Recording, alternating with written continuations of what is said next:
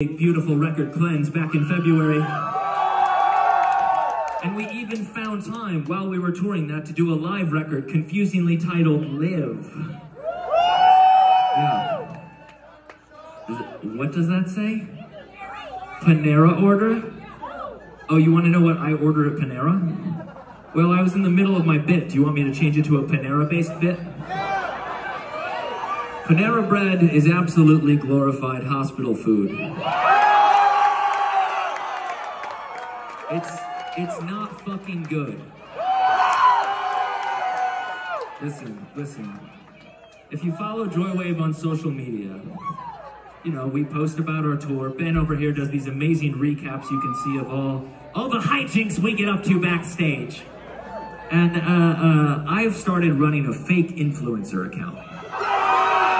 Thank you, where I rep products, and there is only one brand that actually contacted me and tried to pay me to post about their brand, and that is the Panera fucking Bread Company.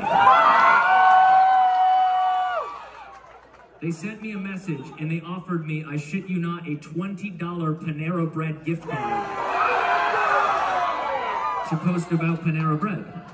And I said, you know, I think I can do that. I think I can write something about Panera Bread. And they sent me, like, paperwork and a W-2 to fill out. I was like, I'm not going to do paperwork for a Panera Bread gift card. So instead, I wrote a post about how awful Panera Bread is. Does that answer the question? Okay, good.